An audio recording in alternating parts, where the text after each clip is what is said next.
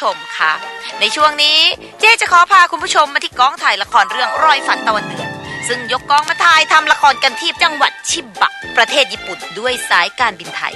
และฉากที่จะถ่ายกันในวันนี้เป็นฉากแต่งงานแบบญี่ปุ่นดังนั้นนักแสดงจึงต้องยกขบวนกันไปแต่งหน้าแต่งตัวที่โรงแรมคิจิมุซึ่งก็ได้ผู้เชี่ยวชาญที่เป็นคนญี่ปุ่นแท้ๆมาดูแลให้ทุกอย่างเรามาเริ่มกันตั้งแต่การแต่งหน้าเจ้าสาวเลยค่ะพี่กำลังเตรียมตัวเพื่อที่จะเป็นเจ้าสาวค่ะ Japanese style ถ้าหนูหัวเราะจะน่ารักดีค่ะ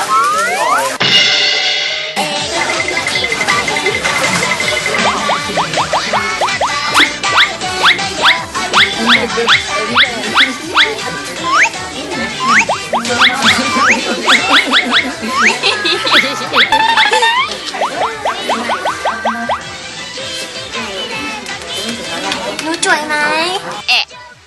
นี่ขนาดแต่งไม่เสร็จก็เริ่มชมตัวเองแล้วล่ะคันเนี้ยจ่วยสวยก็สวยค่ะอย่าสวยจริงนะน้องสาวหิวข้าวมันกับคนแต่งร่มไม้หนูจ่วยไหมคุณผู้ชมค่ะเนื่องจากการแต่งหน้าแบบญี่ปุ่นนี้ถือเป็นอะไรที่แปลกใหม่ดังนั้นณเดชน์จึงไม่พลาดที่จะชื่นชม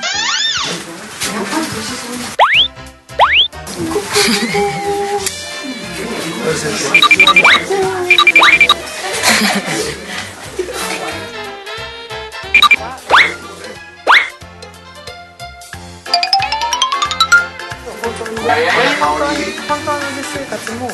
一緒なんです。恋人でドラマを撮るときに主演を張ってる感じ。可愛いですよね。で彼はお父さんでนี่ถ่ายทำไมอ่ะบ้าจริง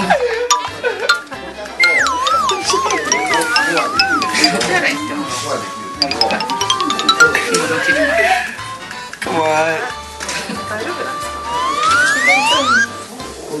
楽しそうなんですแล้วมีผีอยู่ในกองด้วยฮะ